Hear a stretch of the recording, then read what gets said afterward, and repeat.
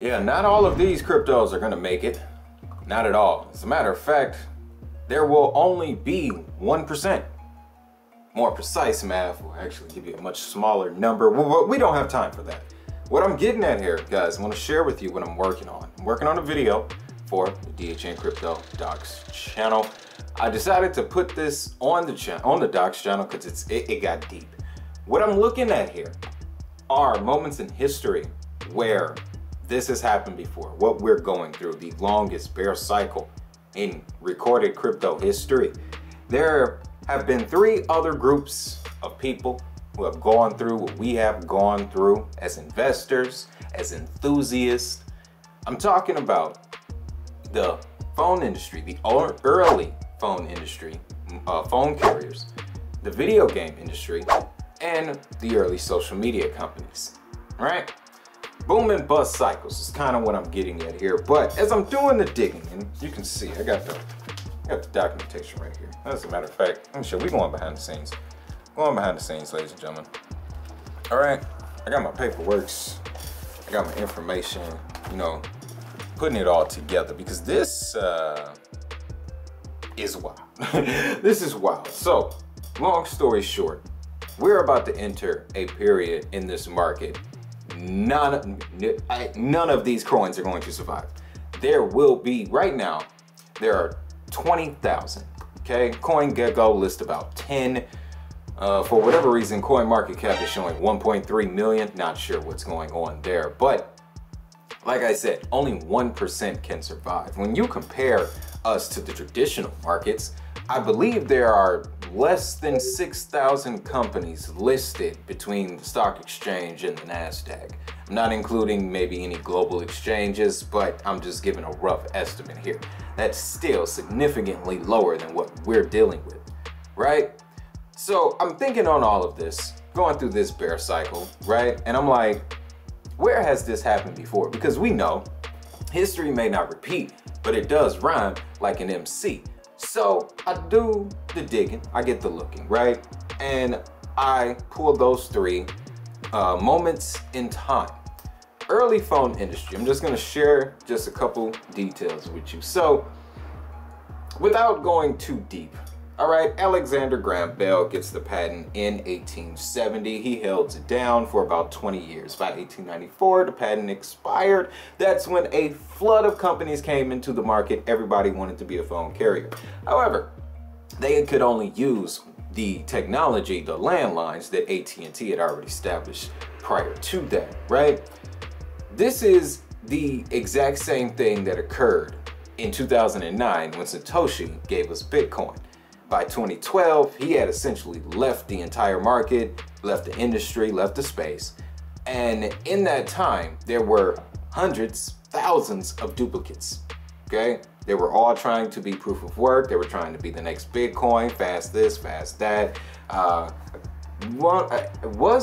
No, because it was after 2014 that we started to get the names we're familiar with, your Ethereums, your XRPs, your Stellars, right? Because that's a form of distributed ledger technology. That's not blockchain, okay? So understand my correlation here. Bitcoin is to blockchain what AT&T was to landlines, right? Funny enough, 1905, there's research about Nikola Tesla. He found a way to do it wirelessly using cell phone towers. That sounds a lot like the alternative DLT, right? Same surface technology, 2 different aspects, 2 different variations of it. That's just one comparison, because after that, there would be the Great Depression. That was the crash that kind of shook the phone industry. After that is when you started to see AT&T incorporating wireless technology. Right, I got my notes up here, guys. I'm just looking at, just wanted to pull some details to share with you what I am putting together. Again, this is gonna be on the second channel because I just feel like it's a deep subject, but there are clues in what happened back then that we can kind of put in our back pocket to identify which of these assets are gonna be around, okay? because it was certain characteristics, certain features about these companies that made it that, you know, haven't changed, right? These things, they haven't changed. And if we find them in our projects that we're looking at now, I think that ensures our investment, right? Now, another example, and this one was funny. Video games, okay? The video game industry witnessed a crash in 1983. Yeah, we had $3.2 billion worth of value in the video game space at the end of 1982. By 1985, that number was barely above $100 million. When you look back at why that occurred, there was a brand new product that caught a lot of attention. It also created a lot of clones, a lot of duplicates that did not have the same amount of value.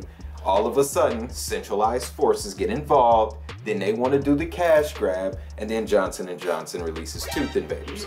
So that all reminded me of the Dogecoin scenario. 2021, we're entering the bull run. It's absolutely madness. We just had our, you know, and in my opinion, this is the closest thing to the Great Recession we've seen, but we just had our recession. This was 2020.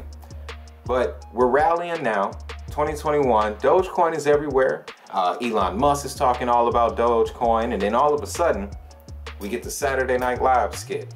And within 72 hours, the market tanked. Right? Strangely enough, once Johnson & Johnson released Tooth Invaders, same thing happened for video games. Now, here's just another detail to layer on top of both storylines, right? Both scenarios here.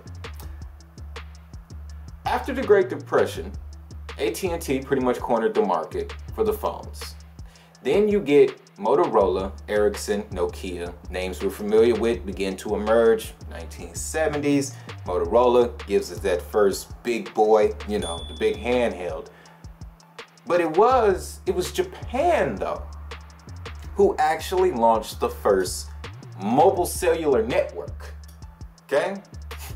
Now, bear with me. After the crash in '85, Nintendo, Japanese company, arose and pretty much changed the entire game. Now, the reason why that is so freaking interesting is because for the longest time, Japan did not mess with crypto. Not publicly, they weren't talking about it. However, this year, okay, this year, not only has Japan re-allowed the trading of foreign issued stablecoins, their companies have worked with several blockchains in the last 12 months. I've covered a lot of them on this channel. But what I'm saying is, although history may not repeat, we know that it does rhyme. If Japan is re-entering this market at this time after the crash, I'm just saying, guys, okay? No, like I said, that's why. That is all why. This is gonna be on the DHN DOCS channel, okay? And we're gonna, Thursday, I'm aiming for, maybe Thursday, maybe Friday, we're gonna focus in on that stellar use case subject, because I got your question, man, and it really just had me thinking, and I wanted to come correct because that's an excellent subject to cover. It's the perfect segue. So what's gonna happen is I'm gonna drop this video, the 1%, okay? Watch out for that title. And it's gonna lead into the Stellar Lumens joint, okay? That's how we're doing it now. So yeah, just wanted to give you guys an update. No, I haven't disappeared. I'm tinkering away because I love what I do, regardless of what point of the market it is and how many people watch it. What I'm about to tell you in this video is gonna blow your mind. And that's strictly what I want to do. That is my only objective, all right? So, again, give me a little time. Give me a few minutes. I still want you to have a great day. As a matter of fact, let me just, all right, pull up the message boards. See if we got some news on deck, right? Bitcoin traders hope 27K holds. Huh, wait, what is this? Japan and Singapore lead Asia's crypto race.